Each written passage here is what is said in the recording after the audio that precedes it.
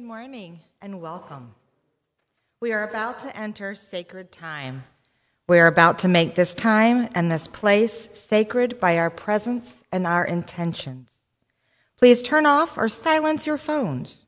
And as you do, I invite us also to turn down the volume on our fears, to remove our masks, and to loosen the armor around our hearts.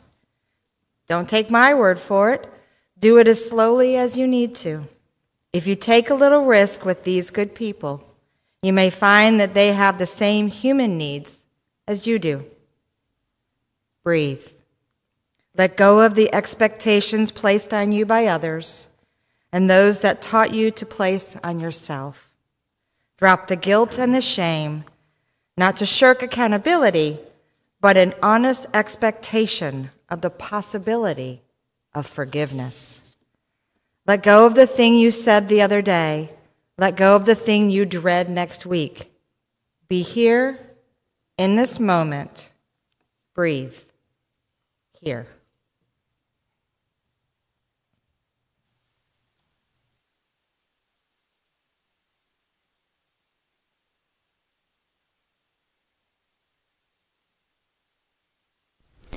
I invite you to stand as you are able and join with me in the call to worship as found printed in your bulletin.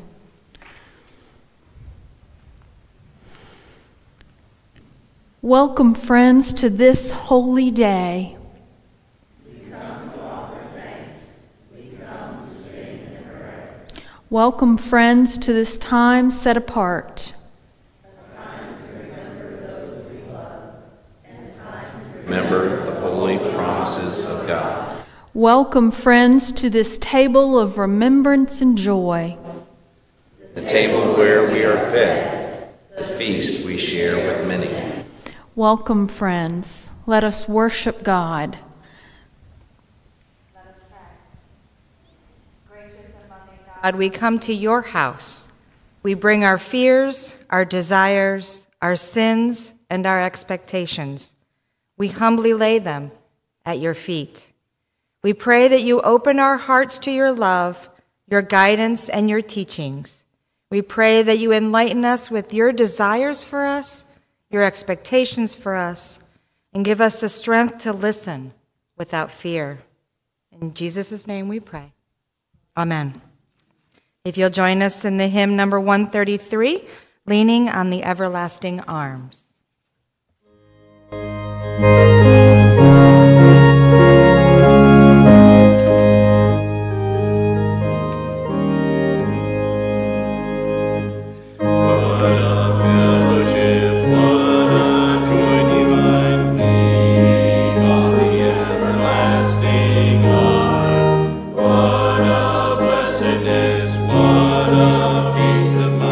leaning on the everlasting arms.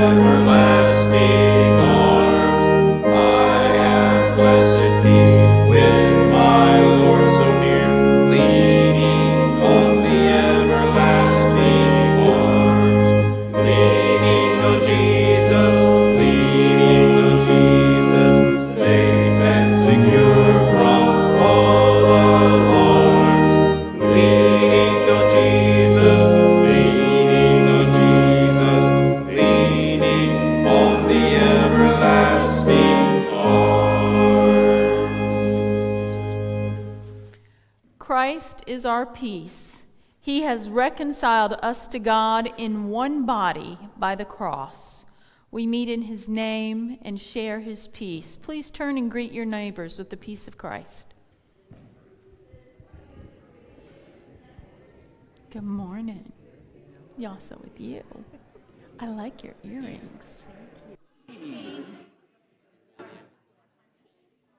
Peace, Sylvia. Not out, but peace. Right, yes. Peace.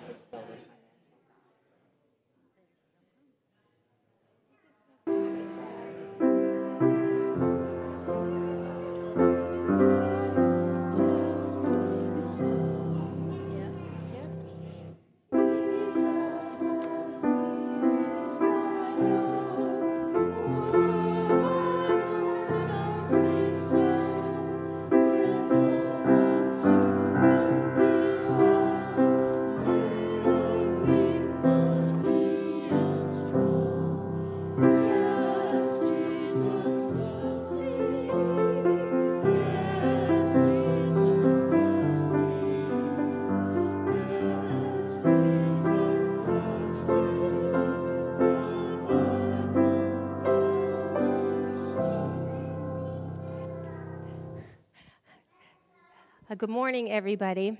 We're going to try something a little different today for Children's Message. As you can tell, my 3-year-old is very excited. And I was hoping that we'd have more children today, but that's okay because we can have some makeshift children. We've already got one on the risers for us. So let's see, I've got 1, 2. Where's the other red one? Here, son. We're going to give this red one here. And Mom, if you will help, okay? And I need D for Denise. Perfect. And E for Mike. And how about A for Parker? Thank you, guys. Oh, I'm sorry, Parker. Just hold off. Thank you for being willing. There we go. That's an A. So see it on the top. You'll see what it says. Okay. So let's see. Joe, yours is the light blue. Anything that is blue with the black circle around it is the A. E is green. Red, okay, is Jeremy. When it's red, when Mommy points to the red, you're going to ring your bell. Oh, except his bell just broke. Huh. Okay. I know, but he's ringing red. I don't want to take it from Jeremy.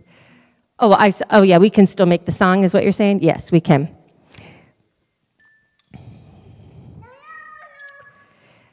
Is that okay with you, Mike? Here, Jeremy.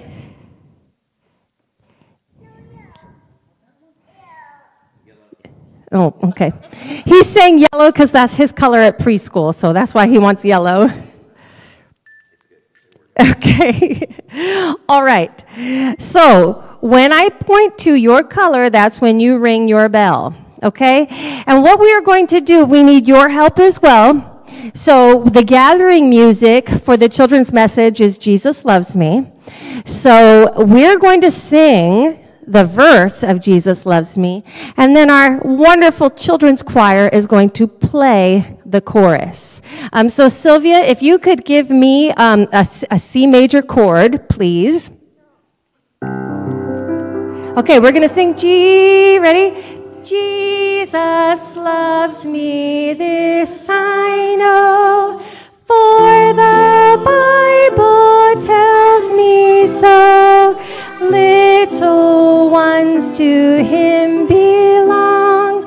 They are weak, but he is strong. Okay, here we go. Yes, Jeremy. Oh, too fast, Sylvia. Hold on. We're just going to take it just the bell choir. Here we go. Ready, Job? Yes. Jeremy, your turn. Jesus loves me. Yes. Jeremy. Jesus loves me. Yes. Jesus loves me. The Bible tells me so. Now give it a big ring. Thank you, everybody. Thank you. Okay, if you could just set the bells right back where they were, and then you guys can head on to Children's Church.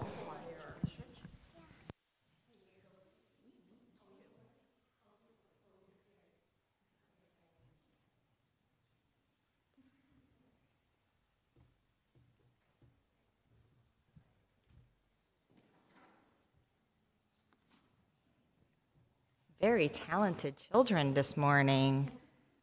Our scripture reading is actually John 14, 11 through 14.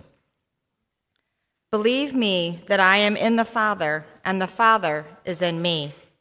But if you do not, then believe because of the works themselves. Very truly, I tell you, the one who believes in me will also do the works that I do, and in fact, will do greater works than these, because I am going to the Father. I will do whatever you ask in my name, so that the Father may be glorified in his Son. If in my name you ask me for anything, I will do it. These are the words of God for the people of God.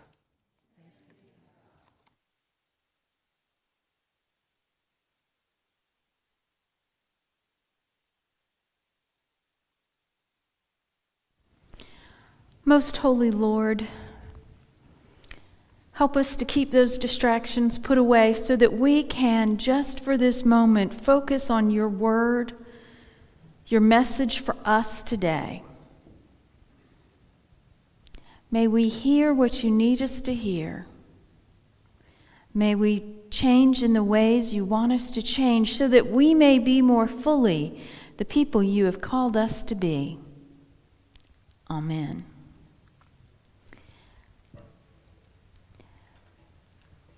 Trunk or treat day. I remember when I first got here, that was about the first thing we did in person was trunk or treat, because it was COVID and we didn't do a lot of things in person, and we did COVID measures on trunk or treat. It was much more complicated than just handing out candy. So I'm grateful we're not in COVID anymore. But I also remember it was freezing. I mean, freezing cold. Gloves and hats required.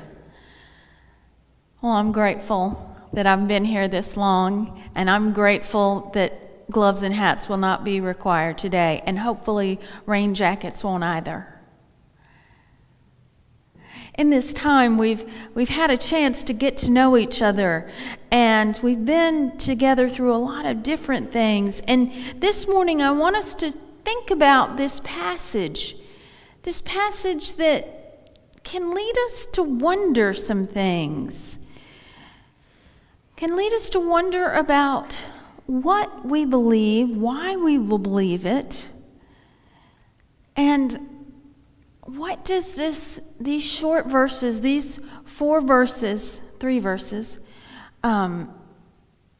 really present to us? Because at first glance, we're not so sure we believe it, if we're honest, if we're really honest. Because how are we going to do things greater than Jesus.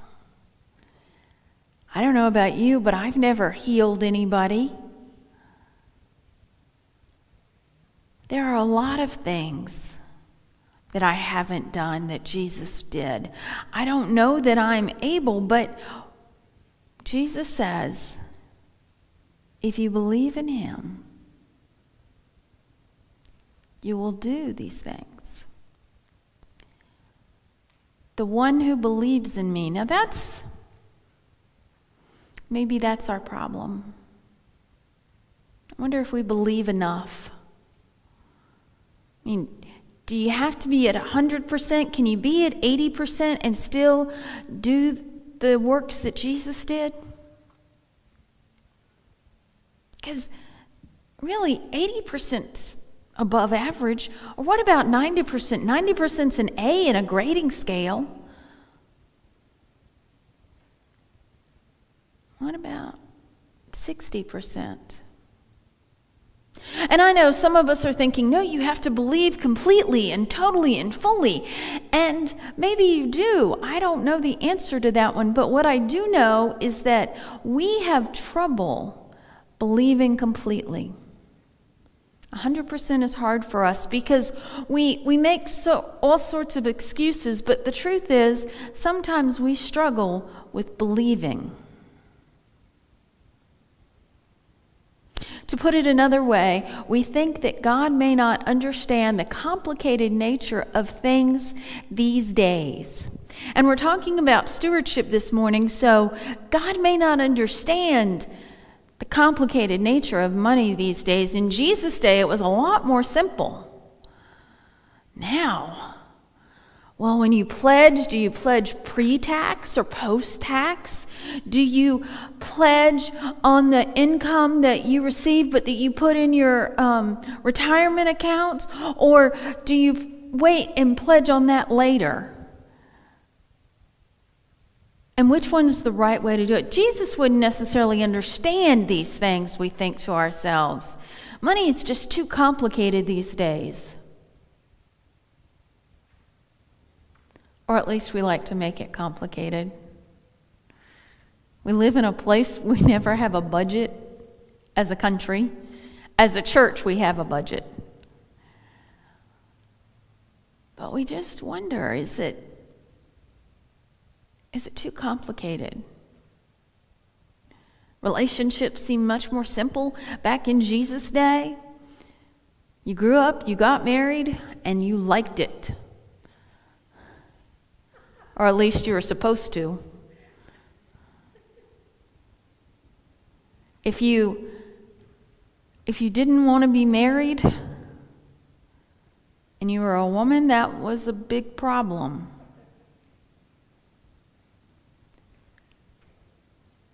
Men had it a little easier if they didn't want to be married. But still, it was an expectation that you got married.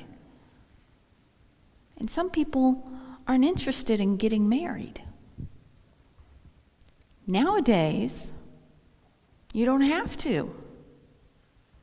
You have a lot more options as to what you do and how you live your life and how you connect with people. And if you make that lifetime commitment or if you don't.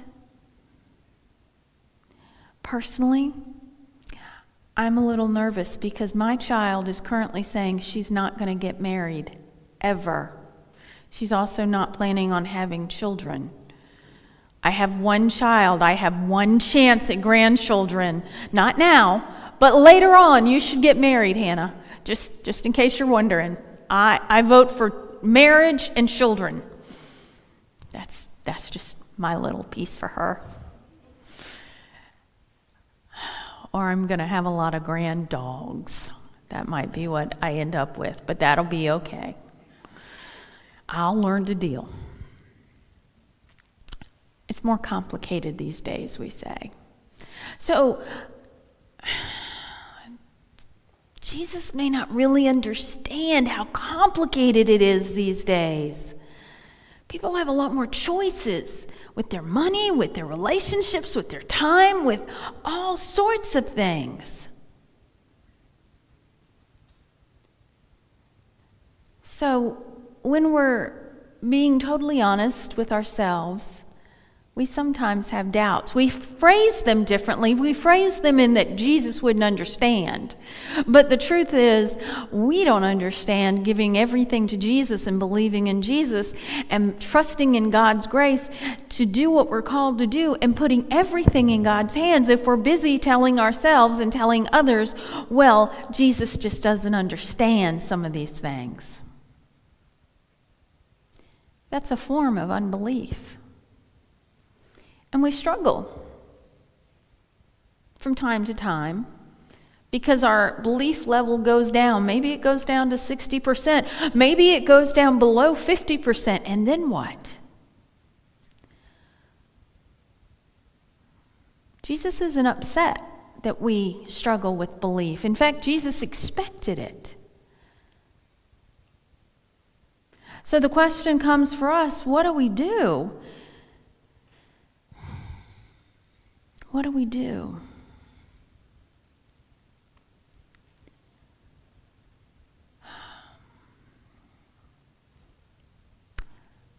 Well, for me, I don't have any choice but to accept the miraculous works of Jesus. I can't explain them. I can't rationalize them. But I don't have any choice. Jesus did miraculous things. And the world was transformed because of Jesus' love for humanity, for all of us. And Jesus loved us so much that he gave us his very life on the cross. He suffered, died, and rose again, and I can't explain that. But I believe that.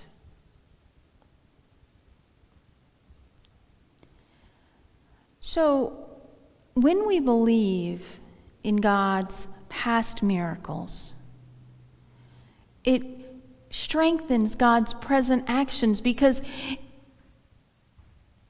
if we believe, like I do, that Jesus died on the cross, was dead, risen, and lives again in us, and that the Holy Spirit came and dwelt among us, if we believe that, then it's a lot easier to believe that God can intersect with our lives and make miracles happen.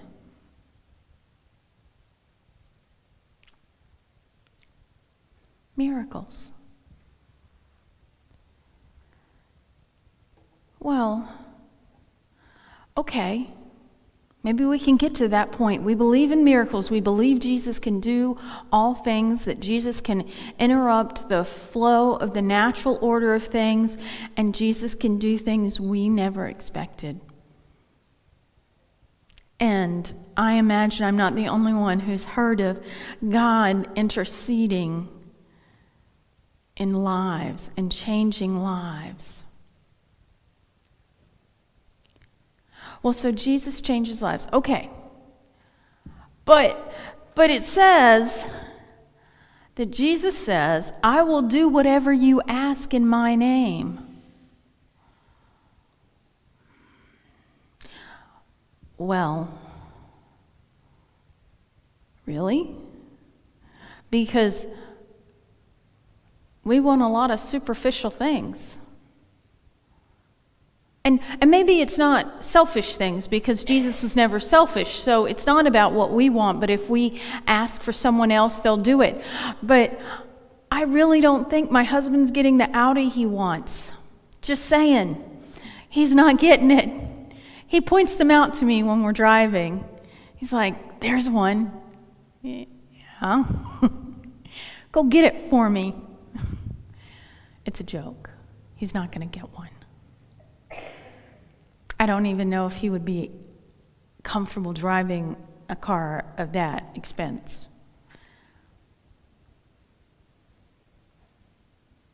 But will Jesus give him one? He finds them used, and he'll say, this one is such and such dollars, and it has such and such miles on it. Okay.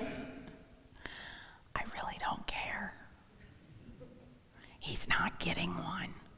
I don't care what it cost. But if I asked in Jesus' name, would he get one? Well, I don't think so. There's a challenge. Even if I prayed, we need to align our prayers with what God wants, God's will. We can't just say, Jesus, I would like a certain car to weigh a certain amount. I would like for this joint not to hurt. I would like to be taller. I would like to not have the aches and pains of aging.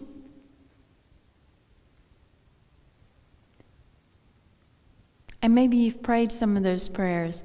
Lord, just let my shoulder not hurt today. Or let it hurt, but not enough that I can't sleep on that shoulder, because I like to sleep on that side, Lord. So if you could make it so that I could at least sleep on that side tonight, I'd be really grateful. Thank you, Jesus. I've prayed that prayer. It doesn't always work. Many of you know what it is to hurt and to want it to be gone, even for a little while, just a little relief.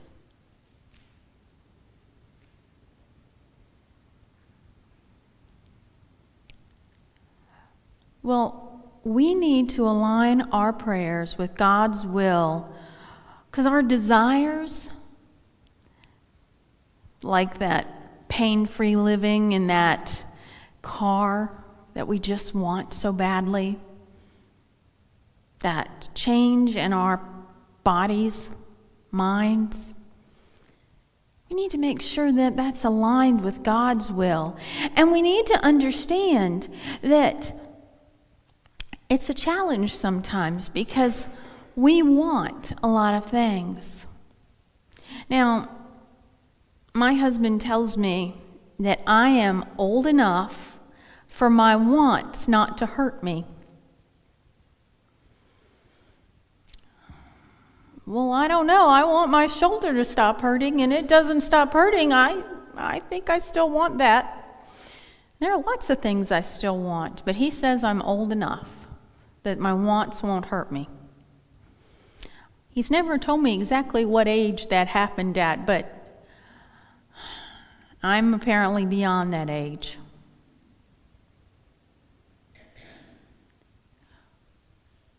When we focus on God, when we are loving God, when we are focusing on the miracles that God has done in our lives and around us and in the Bible, we can't help but want to be aligned with God's will for our lives. So we say, Jesus, whatever you want. I don't really need to sleep on that side, to have that pain go away, to lose that weight, or to have that car. I don't really need that. So God, whatever your will is, your will be done.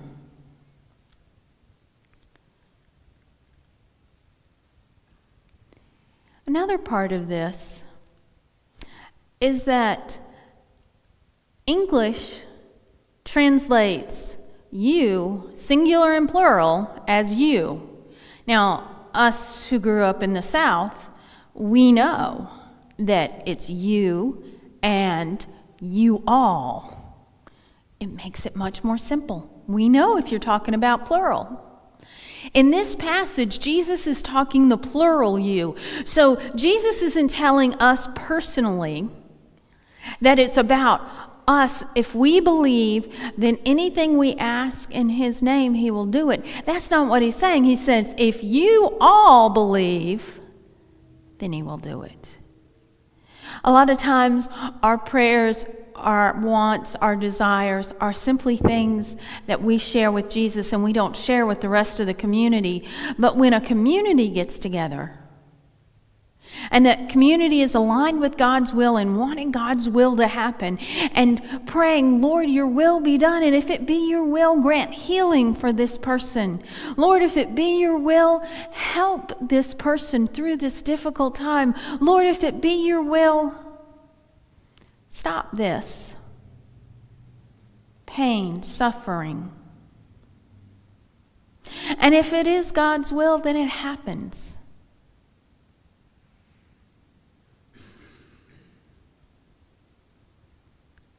Stewardship, which we've been talking about all month, and maybe you're glad that this is the final Sunday. Stewardship is an opportunity to be with God, doing God's will. And it's not just about money. Oftentimes we focus on the money because it's budget season. But we're called to know that stewardship goes beyond that. It's to make the world a better place. Through our pledges and our budget and the money we raise as a congregation, we're able to do things for the kingdom of God. These things we wouldn't be able to do if God wasn't a part of our lives and a part of our mission.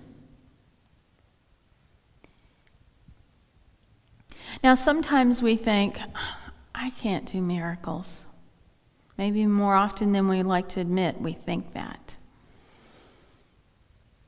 But remember, it's plural, so it's you all. So you all can do a lot of things.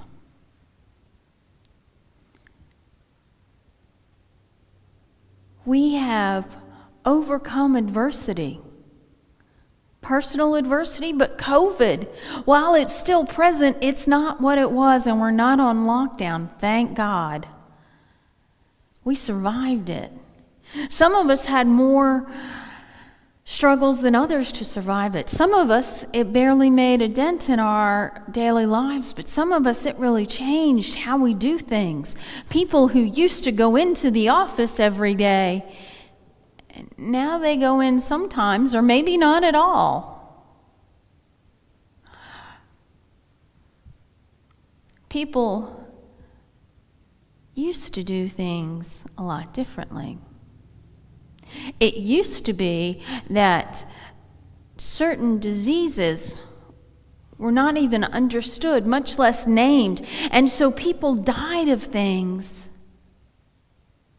that we now easily prevent because somebody was given the insight, or a group of somebodies was given the insight to work on a cure, to understand a disease so that they could then find a cure for that disease. Something as simple as cleanliness. We didn't know at one time how important that was. And the surgeons didn't wash their hands or their instruments. But we learned. We learned as humanity, and now we have operations in sterile environments.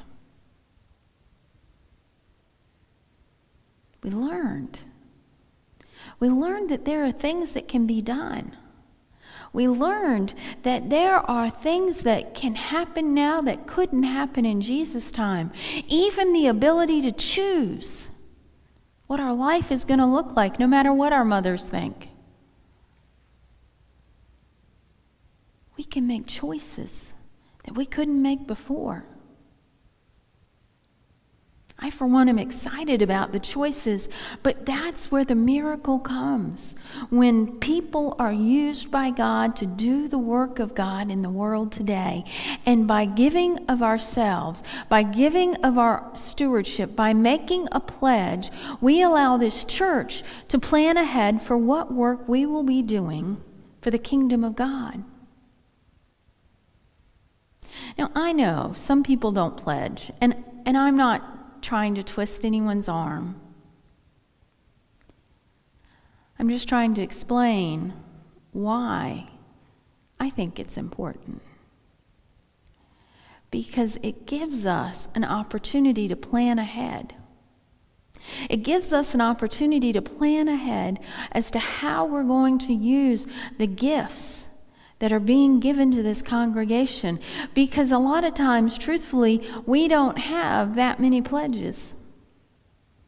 And we have to estimate what will come in the year so that we can budget, because you can't just decide to have a ministry and not know where the money's going to come from. It upsets and makes anxious those of us who are planners. Now, some people, maybe they have more faith, but maybe they just trust God more fully. I don't know, but some people say, we'll just go on faith. We're going to do this, and we're going to trust God that we're going to do this. I'm not one of those people. I want a plan. I want a plan to know how we're going to do things. I want a plan to know that we're going to be able to worship together. I want a plan to know that when we need a new HVAC unit, they're expensive, that we will be able to do that. I want a plan to know that when we want to do something in worship, like have palms on Palm Sunday, then we're able to do that because we've had committed Christians make a pledge, and we can trust in them. Sure, things happen. They might need to change their pledge. It may be larger, it may be smaller, but we can trust in them. And we can put our faith in them because they're putting their faith in Jesus.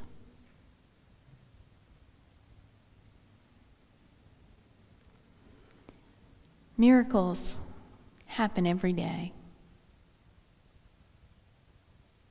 Miracles allow us to hope for something more.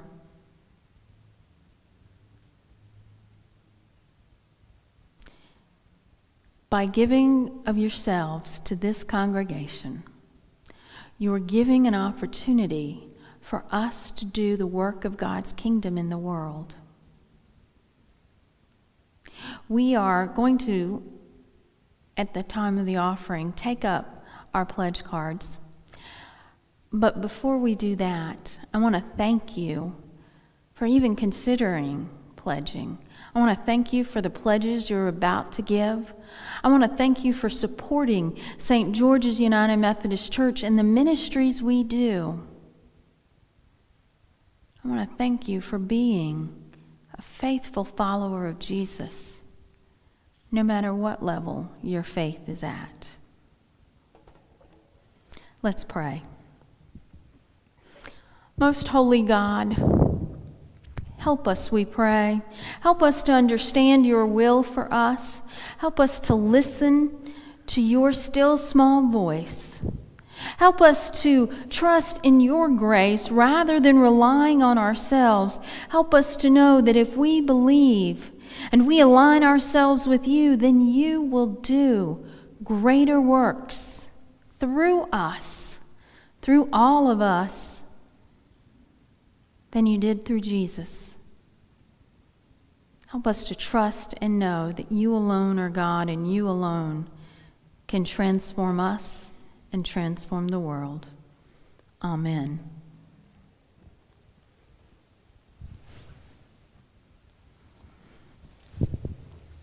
Today is our final Sunday singing together and all are welcome.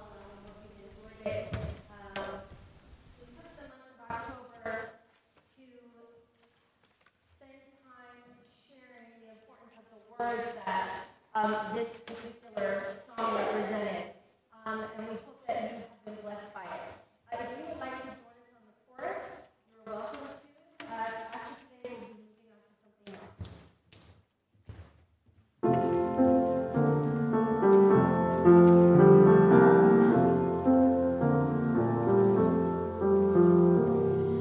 Let us build a house where love can dwell and all can safely live.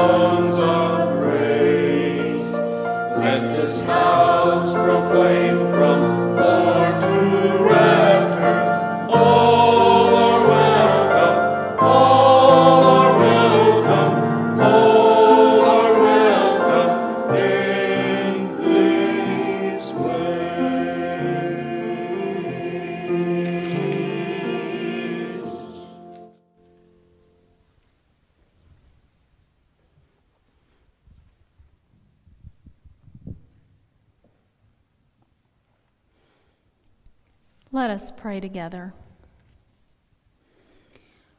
Wonderful God, God of laughter and promises, source of joy and source of hope, hear our prayers. In the calm of this beautiful space, we are mindful of those who do not know the beauty of friendship and community, the calm of daily bread, the peace of life without the violence of war. So we lift up to you those people around the world who suffer this day, the poor, the hungry, those facing rampant disease. We lift up to you those places torn apart by war and conflict and by natural disaster. As if we need to lift them up to you, you are already there, compassionate and strong. Help us to follow your example and to help as we can.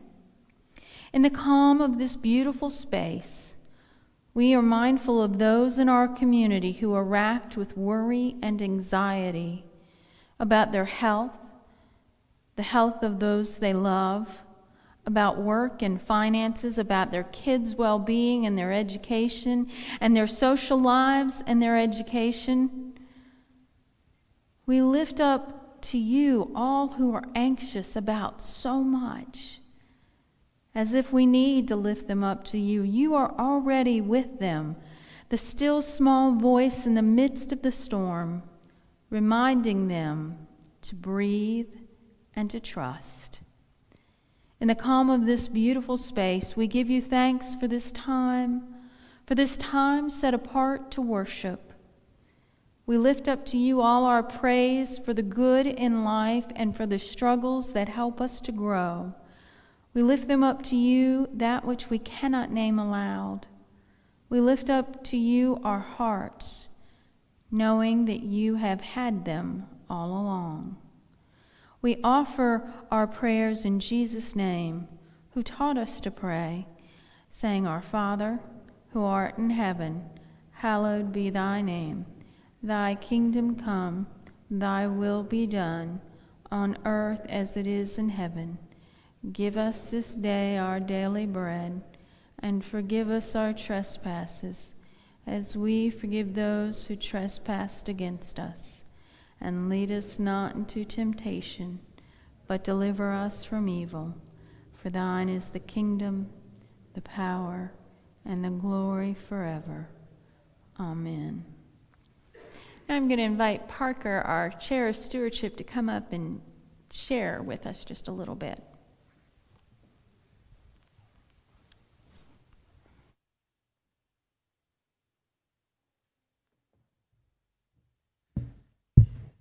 Morning once again.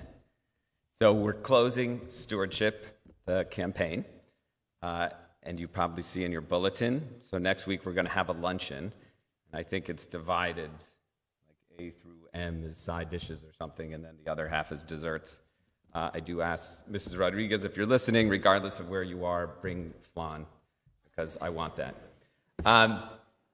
So what we're going to do today is we're going to turn in the pledge cards, and next week is going to be the celebration. But I'm actually a little bit, I just want to speak real quickly. I kind of want to toss out everything I just said about turning in your pledge cards. And yes, if you're ready, please turn in your pledge cards. I hope that I'm ready, and Amy and I, and we're going to turn ours in after service since she's back with the nursery. But for those who are newer in the faith journey, or maybe newer to St. George's, maybe you're not ready yet, and that's okay. The church's responsibility is to educate you in how a Christian life is also a giving life. And it takes a while to get there. I'm still not there, and I've been working at this for 30 years. But for those who are members here, and we all know who we are, I'm one, and I'm looking out at the faces of many of us, the responsibility is ours. It's not someone else's. It's not people who are new to the church. It's not people who come into the church from outside groups. It's not the community at large. It's not their responsibility. It is ours. Now, maybe that responsibility, maybe it feels something like a burden. I don't know. Should it? I think responsibility could be a privilege. When Paul was sitting chained in a Roman prison, was that a burden? Or did he say it was a privilege because he could glorify God? And so that responsibility for us is a privilege, to glorify God and to do something extraordinary. And if you think that you're not capable of it, if you think that we are not capable of it, were you here Monday night? I was amazed at Monday night at our charge conference. There was 80 or 100 or more people from Boy Scouts using the church. Maybe some of them don't otherwise attend a church, but they were here. There are AA groups who are here and meet here regularly, trying to find peace. There's a preschool that has 35 or 40 children in it all week long. There are hundreds and hundreds of people who have come through St. George's who maybe were not members, but had a huge part of their life as a result of this church. If you're wondering whether or not we've done anything extraordinary, look around. We have, we will, and we will continue to do so. So when you consider your pledge, if you're not ready to write on that something extraordinary in terms of not just your money, but in terms of your commitment to God and the church and the community, then wait. Wait and pray and think.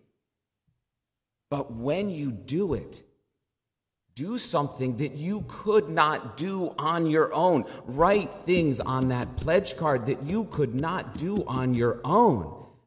And you know that it is coming from the Spirit, so that you and we and St. George's can continue to do the extraordinary.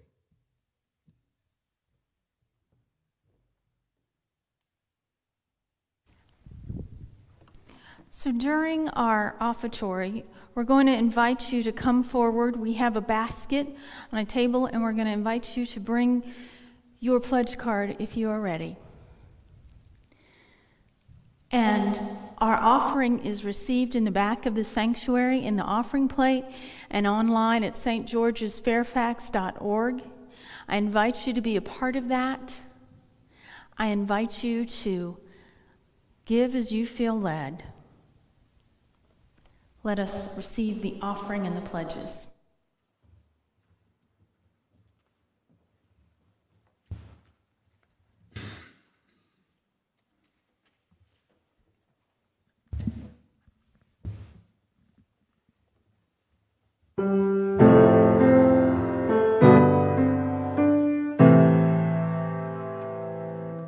God never moves without purpose or plan.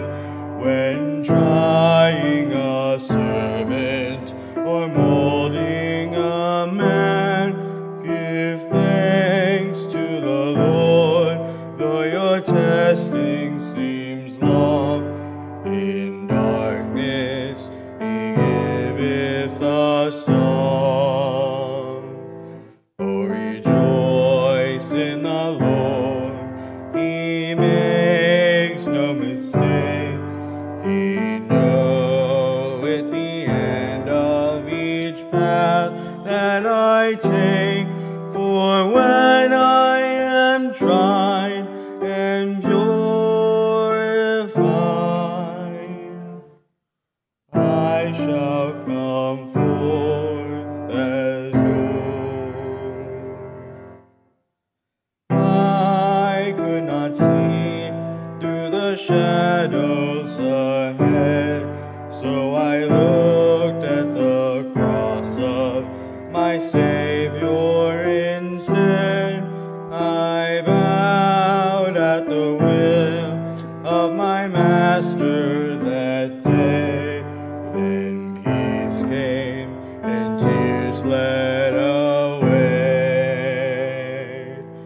Oh, rejoice in the Lord, he makes no mistake. He knoweth the end of each path that I take. For when I am tried and purified, I shall come forth as gold. Now I can see testing comes from above. God strengthens his children and purges in love. My I trust in his care. Through purging, for fruit will I bear. Oh, rejoice in the Lord, he makes no mistake. He knoweth the end of each path that I take. For when I am tried and you're refined,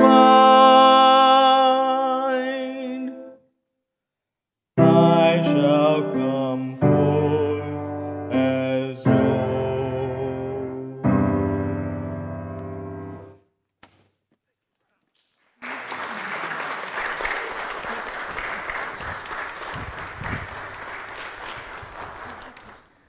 That was wonderful. Thank you so much. You did a great job. Let's pray over our offering. God of all, thank you for the life you give me, for the goods which you supplied to me, the power to make a difference in this world. Be with me in my daily task, my daily joys, my daily sorrows, so that every day, every minute belongs to you. In Jesus' name I pray. Amen.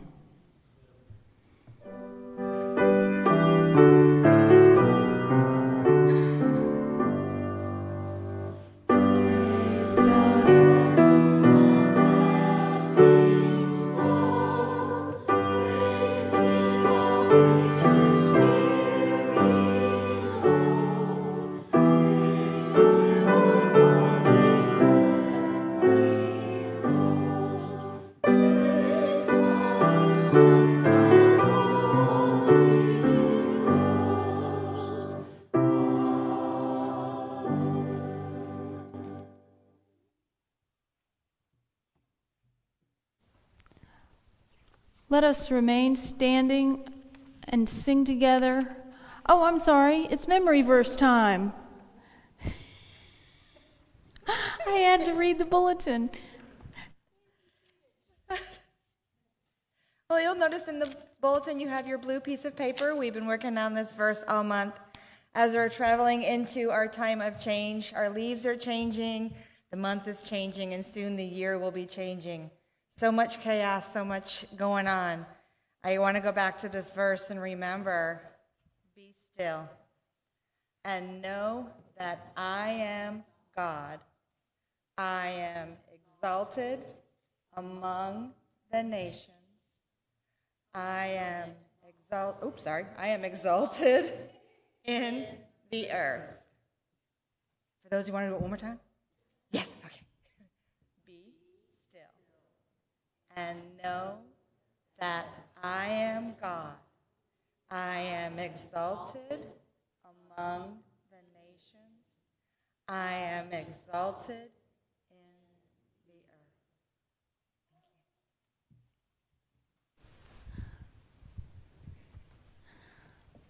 earth. Okay, I want to share with you some announcements. Today we have trunk or treat. We also have our stockings available, and Commitment Sunday is next Sunday. Please look at what letter of the alphabet you are as to what you're going to bring. And finally, we have All Saints next Sunday. If you would like a saint remembered, please contact the church office. Now let us stand and sing together. Number 3. I guess we had decided we weren't going to do that. Oh, you can go ahead. You're already up here. All right, let's stand and sing together. Number 3004, Step by Step.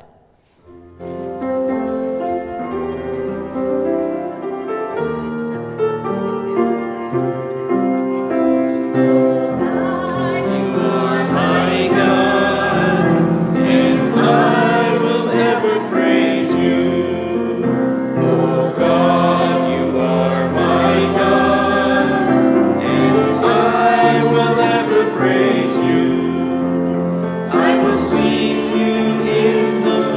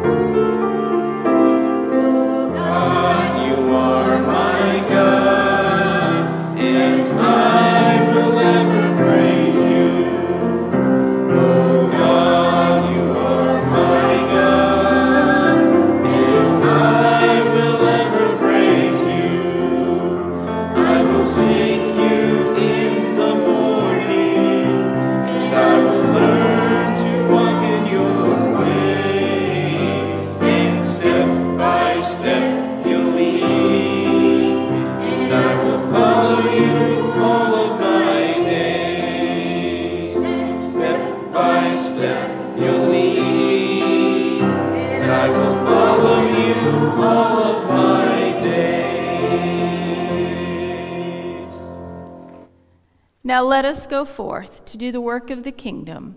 Let us go forth to offer the light of Christ to the world. Let us go forth to be the light of Christ in the world. In the name of the Father, and of the Son, and of the Holy Spirit. Amen.